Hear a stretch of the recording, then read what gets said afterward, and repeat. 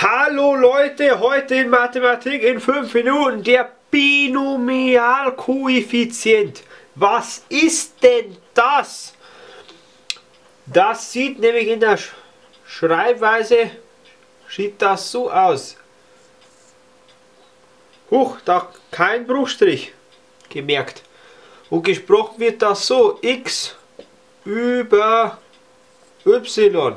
Y und x sind natürlich Platzhalter für irgendwelche Zahlen. So, ja, was ist das jetzt?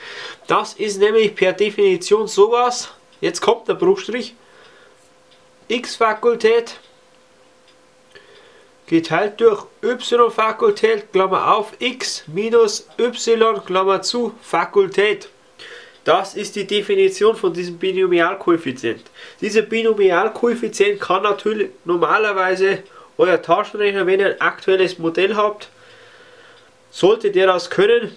Falls nicht, könnt ihr mit sowas rechnen.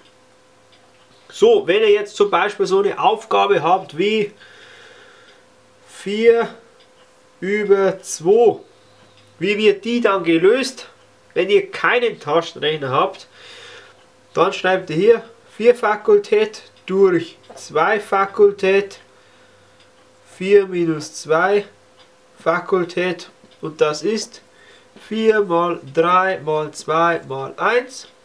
So ist die Fakultät definiert. 2 Fakultät ist 2 mal 1, Klammer auf. Hier in der Klammer ist 2 Fakultät. So, jetzt kann ich die 2 Fakultät hier nochmal, die 2 Fakultät nochmal hinschreiben, komme ich auf 4 mal 3 mal 2 mal 1 durch 2 mal 1 mal hier die 2 Fakultät, 2 mal 1.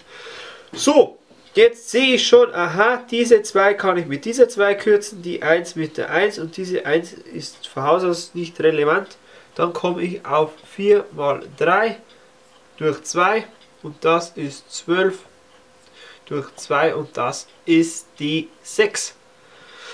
So berechnet man den Binomialkoeffizient, wenn man keinen Taschenrechner hat. Ich hoffe, mein Video hat euch gefallen. Wünsche euch noch einen schönen Tag. Euer Mathematik in 5 Minuten.